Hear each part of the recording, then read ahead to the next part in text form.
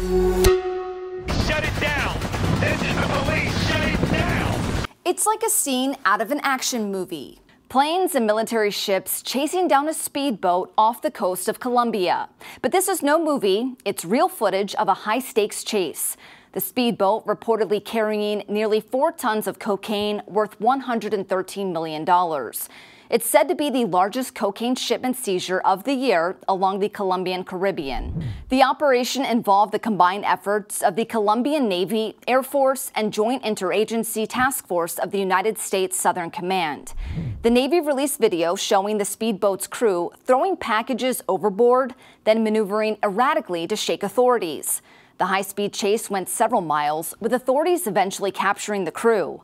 3 Colombians, 1 Honduran, and 1 Venezuelan were among those detained. The drugs, the boat, and 5 suspects were then turned into the Attorney General's office.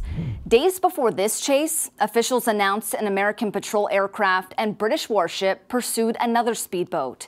The crew reportedly threw drugs into the water near the U.S. Virgin Islands.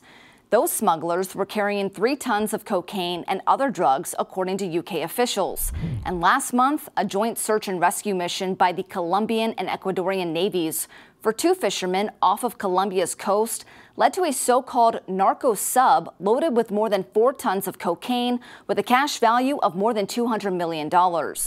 Colombia accounts for 70 to 80% of the world's cocaine supply, according to the DEA. And a UN report shows potential coca production in Colombia had risen 24% since 2021.